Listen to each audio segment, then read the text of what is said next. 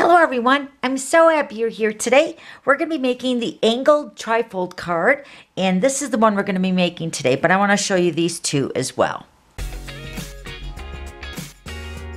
Hi Stampers, this is Dawn, and today we're going to make the angled trifold card. So this is using the Mischievous Mice stamp set, isn't it cute? And we're going to make our own designer paper on the background, isn't that cute, with the smoky slate? And then you open it up and it says, "Hi sweet friend, it's your birthday." Isn't that cute? And then of course we're going to make the little belly band. So I want to show you these other two. Now we made this one in the glitter pit yesterday, so I'll have the link posted above if you want to check out the live stream from yesterday for the replay. And we're using the Hello Ladybug for the belly band. It says hello. And then we're using the Pattern Party designer paper for the front. And then another butterfly for the inside. Now I will say, when you're cutting the designer paper, there is a trick. So I'll try to cover that a little bit on today's live when we get to the mouse pieces for the basic white. But if you want to watch the full length video, I'll have the link listed above. Okay, and then this one I got in a swap at our $1 Million Achievement Retreat, and this is from Sandy Hancock. Now hers was an angled card, but without the angle on the side. So you can see it's the same card, they're just not cutting the angles on the side here. So you can see here there's an angle there. So you don't even have to do that angle cut. It really makes a cute little card either way. Okay, so we're going to make the angle part of the card. I'm going to show you how to make that. So let's go ahead and get started. Okay, so here are the pieces. Now I'm using the Daffodil Delight, and you're going to need two pieces. One piece is cut at 5.5 by 11, and then another piece cut at 3/4 by 9 3/4. That's going to be for the belly band. And then you're going to need two pieces of basic white, and these are cut at 3 1/8 by 5 1/4. And then for the inside, this piece is cut at 4 by 5 1/4. And then of course my layers, I'm using the layering circle dies. This circle, the scallop, is about 3 1/8 of a circle in size. And then the next size up, I used the crushed curry. This one is approximately 2 5/8 for the straight edge circle. And then the smallest circle with the basic white is, I think this one was 2 3/8. Yep, 2 3/8. Okay, so those are all in a collection of the circles. I just picked out the 3 that we're using today. All right, so then I went ahead and already stamped my mouse. Let me show you that stamp set. This is the Mischievous Mice, and my image is right here. And then we're also using just a quick note to say, "Hi friend, it's your birthday." So those two are going to be in the inside, and then this is going to be for the front. Okay, so I went ahead and stamped the mouse. Now a little trick, it's easier to stamp him first and then die cut him, because you can tell he's really close to that edge of that circle. So I find that stamping first and then die cutting makes it a little bit easier. All right, so we're going to do some scoring and some cutting. So let's go ahead and grab our paper trimmer. We're going to score the daffodil piece first. Okay, so remember this one is 5.5 by 11. And we're going to score on the 11-inch side across the top. We're going to score at 3 3/8 and 7 5/8. Okay, now I'm going to take my pencil. Now you don't have to do this part, but I want to make sure that it shows up on camera. So let me grab my pencil. I'm going to write top up here. I'm going to write bottom down here so you can see that. Okay, so along the top edge, we're going to turn it on the 5.5-inch side across the top, and we're going to line this edge up at 1 inch. And then I'm going to take my pencil, and along that cutting track, we're going to make a little tiny pencil line at the top, and then also at the bottom. Okay, then we're going to turn it back on the 11-inch side. Once again, we did the 1 inch down. Now we're going to go the 1 inch inside on the bottom edge. Right down here, it's the bottom of the card. We're going to line this edge up at 1 inch again. This time we're going to mark it on the inside of the 1 inch. Right there. And then we're going to slide this edge over to the 1 inch. There's a 1 inch line over here. And then mark that at 1 inch. Okay, so what we're going to do is we're going to take this score line right here and right here. I'm just going to fold them so you can see that better. And we're going to cut from the score line down to this pencil mark, then this pencil mark down to this pencil mark. And we're going to do both sides the exact same way. So we're going to line this score line up here down to this pencil line, the first pencil line at the top. And we're going to cut at an angle there. Then we're going to connect that pencil line down to this pencil line. And we're going to cut that.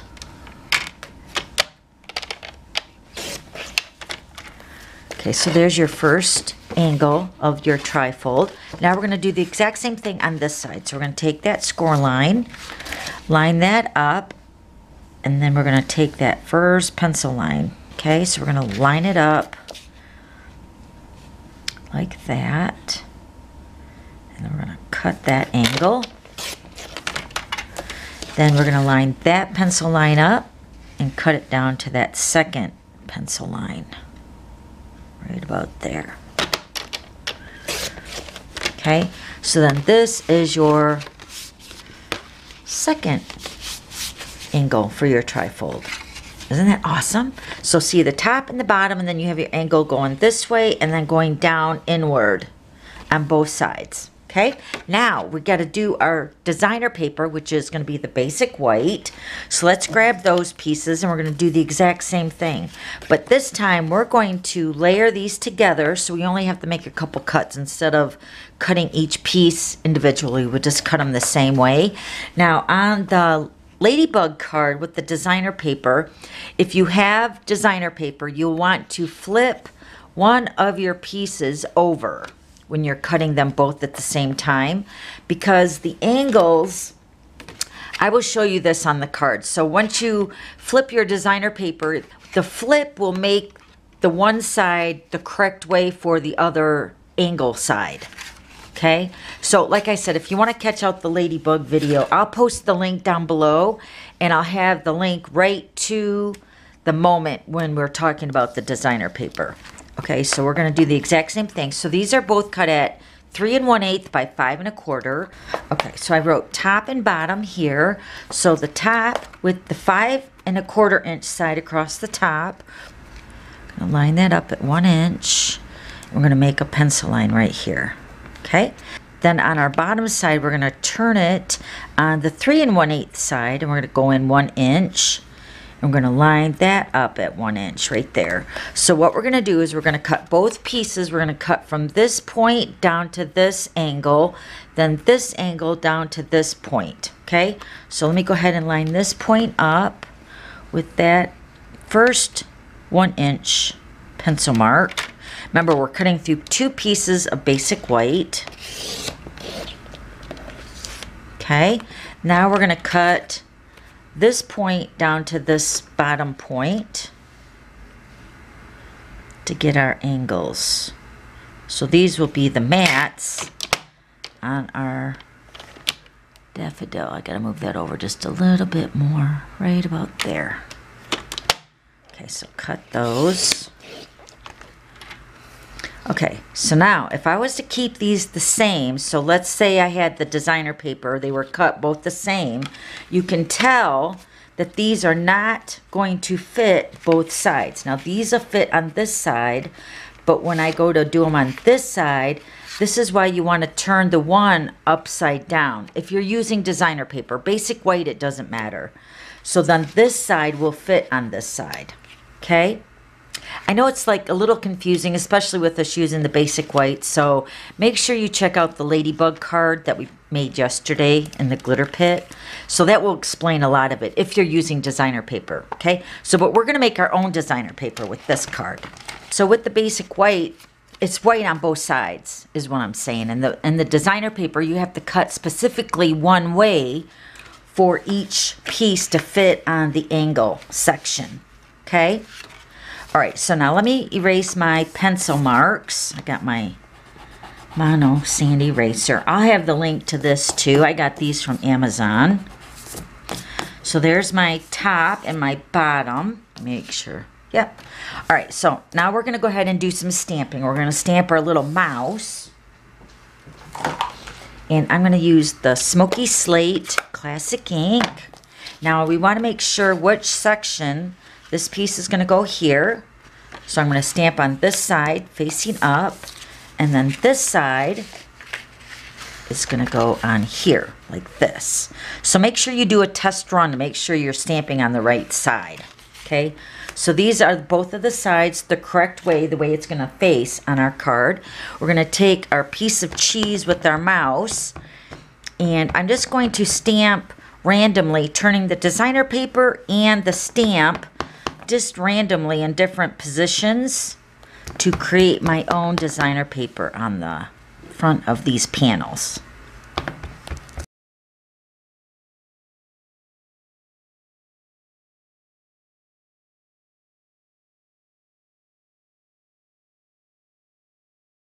Okay, so I just created my own designer paper. Isn't that cute? All right, now we're going to go ahead and stamp the inside of our card. Remember, this is your 4 by 5 1/4 piece of basic white.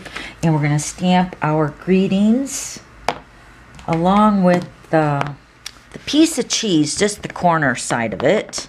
You might remember when we made this card here last week using the mouse stamp set. On this piece on the inside, we stamp just the corner piece of the cheese. We're going to do the same thing for this one. So I just need the edge of the cheese. We're just going to stamp this right over here. And then I'm going to stamp Hi Sweet Friend. I'm going to stamp that greeting first. And then this one, It's Your Birthday. And hopefully this is straight. Yep. Hi, sweet friend. It's your birthday. And then while I'm stamping, I'm going to go ahead and stamp just a quick note. So I have a piece of scrap. I'm going to just stamp this here. And then we're just going to hand cut that out. Okay. I'm going to hand cut that piece out. All right. So that's all the stamping. All right, let's bring in our card. Let's go ahead and adhere our pieces onto the card. So now this is going to go on the inside. I'm just going to use the Stampin' Seal, but you could also use liquid glue. We're going to cover up that top and bottom section that I wrote on there with the pencil. All right, so then your card's going to close shut like this or like this, whatever way. It can go either way. And now these go on a certain way, especially since we stamped them. So we want to put these on the panels where they go. This one's going to go over here. Now if you use liquid glue, you'll have a little wiggle room to put that on there really nice. But with the pieces cut at 3 1/8 by 5 1/4, you shouldn't have any problem layering because you'll have that nice edge. Isn't that cute? All right, now my little greeting is going to go down here, but first we're going to go ahead and color my mouse. Let me show you what I'm using to color that in. So we're using the Daffodil Combo, light and dark, and I'm using the Petal Pink in the light, the Pool Party in the light, and then the Smoky Slate Combo. Okay, so I'm going to go ahead and color my cheese.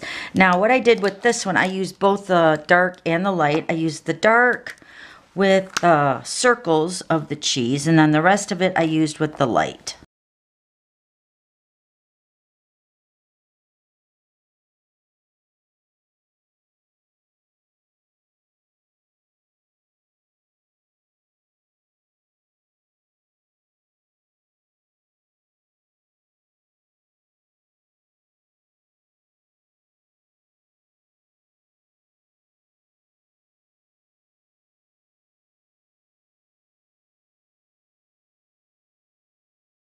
Okay, so there's the front. Isn't he cute? The mouse is so cute. All right, so now we're going to layer our pieces together for the front.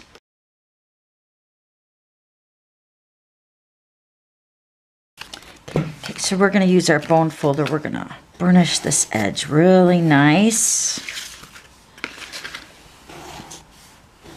Okay, and the belly band, we're just going to wrap this around a piece of daffodil, and the belly band will help keep the card closed. So remember, when you're doing the belly band around the card, you don't want it really super tight. You just want it snug. So I'm just going around the corners and pressing it into place. And then I'm going to grab some tear and tape. You just need a little tiny piece. Tear that off. And then just put that right onto one of the ends where that's going to stick down. Let me take your pick tool.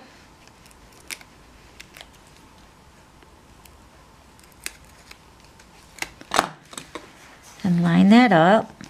And I like sealing mine in the front so there's no seam or anything on the back or showing anywhere else, and then your mouse is going to be covering that up. Okay, so we're going to use some dimensionals, and I'm also going to secure the gathering of that belly band. I'm just going to put the dimensionals right over that seam to secure that even more. Take the backing off. Then we're going to put our cute little mouse on the front. Isn't that cute? And then you want it to be able to slide off the card, okay? So then you would slide it off, and then there's the card. All right, now we're going to add our little greeting. Remember, we got to cut that out. You want to have your belly band on the card so we know where to position this on the front. And then also the side that you want the greeting on, just a quick note to say, will be the actual front of the flap that you want to flap over to the front. Okay, so let me go ahead and cut this out. Okay, so I'm just going to use my paper snips. Okay, and we're going to put this onto basic black. I'm going to hand cut that out as well.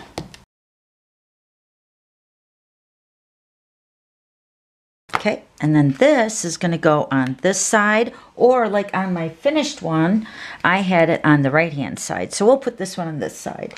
And I'm going to pop that up on a dimensional as well. Put two of them on there. Isn't that cute? So then the receiver knows that that's the flap that goes over on the front. So just a quick note to say, and then you slide the belly band off.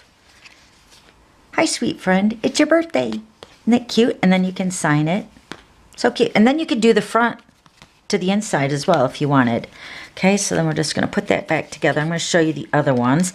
And I have my other two mice cards. I'll show you those as well. So there's those two. So now this is this week's card sketch. Isn't that cute? So this was posted on Monday. I'll have the link listed down below as well for that. And then here's the one that we made last week with the fun fold that I made for swaps for the $1 Million Achievement Party that I went to. And then here's the one that we made in the Glitter Pit Live. So now this one has two ladybugs. This one has a ladybug with hello, and then another one on the inside. That's really cute. And then this one, if you didn't want to even do the angles, you can see the difference on the card. So both of them are still cute. So it's up to you if you want to do it or not. Just wanted to show you a variety, okay? Okay, so that's it. And if you have any questions, please let me know, and I'll have all the items listed down below. And if you liked today's video, give me a thumbs up. Okay, I'll see you later. Bye.